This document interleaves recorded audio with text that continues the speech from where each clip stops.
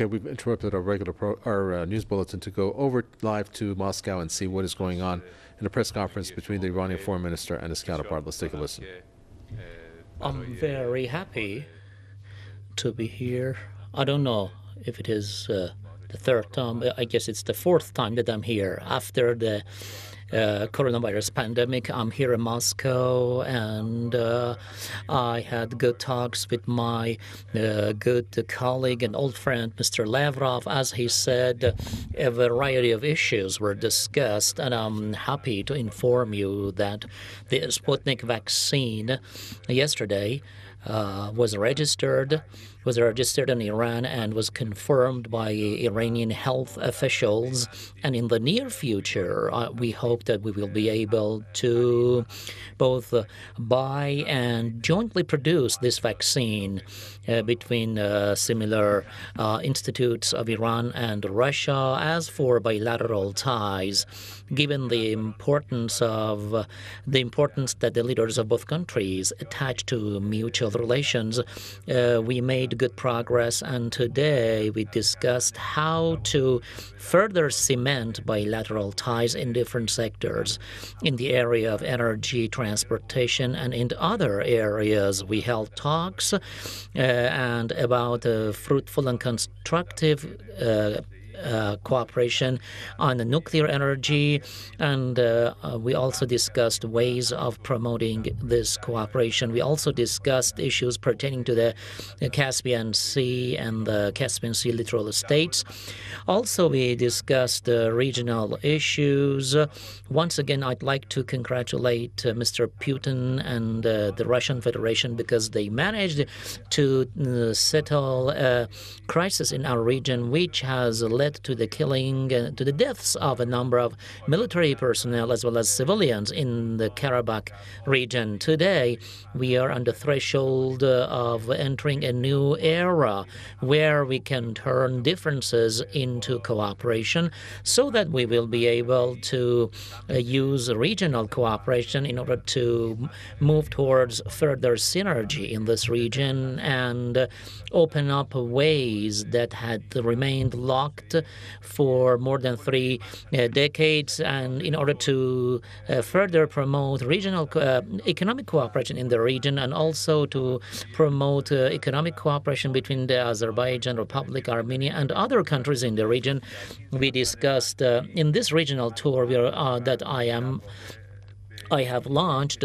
I'm going to travel to all neighboring countries in the countries neighboring the Azerbaijan Republic, and also to Georgia, Turkey, Russia, and we held very good negotiations. As for Russia, Syria, Iran and Russia have common ground on Syria.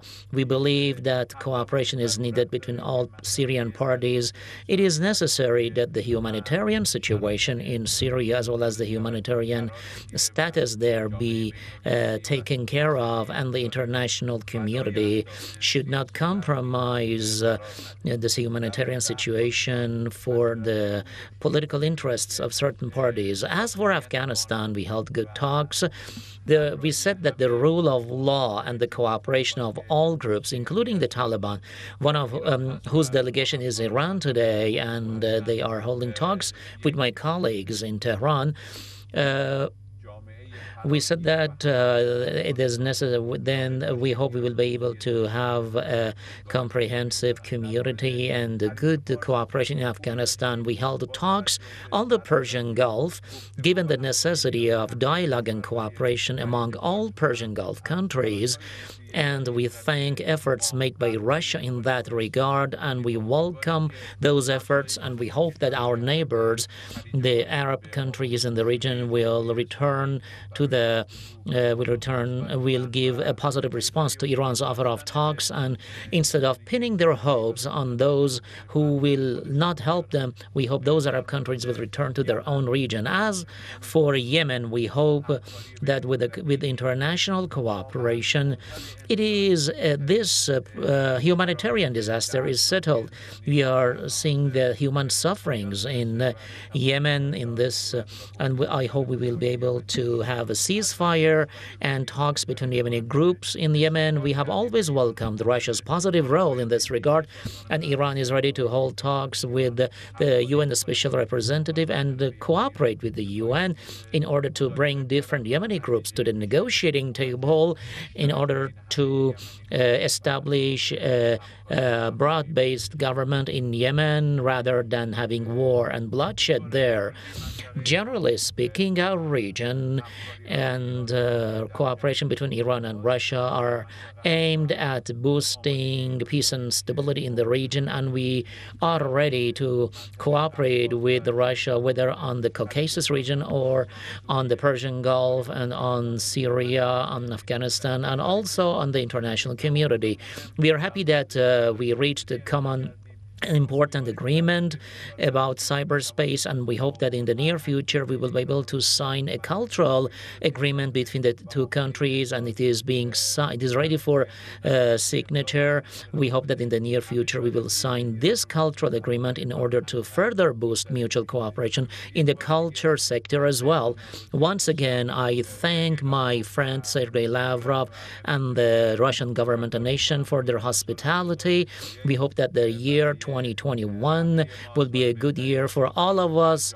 And I didn't talk about the JCPOA because our stances and Russia's are all the same on the JCPOA.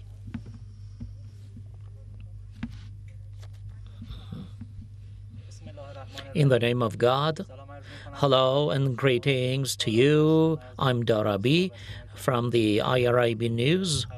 I have a question to you. Please, both of you, please answer my question. Given the new developments on the international stage, especially the coming to power of the new administration in the U.S., what is your evaluation of relations between Iran and Russia after these developments? Thank you.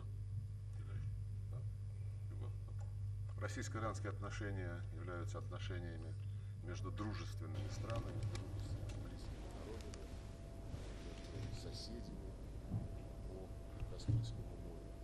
И мы взаимодействуем в многочисленных форматах дополнения.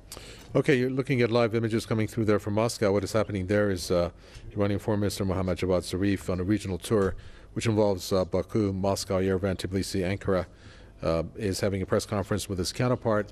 One of the important highlights there, aside from the fact that the two countries share a lot of common interests, such as in the fields of energy and transportation, as he said, and also aside from the fact that he thanked Russia for resolving the Nagorno-Karabakh Azerbaijan crisis, he talked about the Iranian foreign minister, how he said that Iran's offer of talks with Arab countries, in which he's hoping for a positive response. I'll say that with a little bit of doubt because I'm not too sure if the actual translation was in effect what it was. But there's something that is perhaps happening between efforts, whether it's from Iran or from the Arab countries, to have some kind of resolve to happen, mainly that centers around Saudi Arabia and Iran. And according to what we heard, that this is something that's welcomed by Iran. Also regarding Yemen, he talked about how international cooperation needs to be exerted more on the humanitarian aspect of this. And of course, Zarif said that there are hopes for a ceasefire in order to have talks between groups and negotiations, or groups to happen in order for negotiations to occur. And Zarif reiterated the fact that there needs to be a broad-based government in Yemen. The significance of this is important, one, because of the fact that you have that couple highlights that I mentioned, but also because, towards the end of the 8-year government of the current government of Iran, these important visits aim to somewhat draw conclusions on perhaps past efforts. And the countries involved here that were talked about was Syria, Yemen, Afghanistan, also Lebanon and Iraq prior, which no comments were made by the Iranian foreign minister. So live there from Moscow, we're now looking at the Russian foreign minister speaking.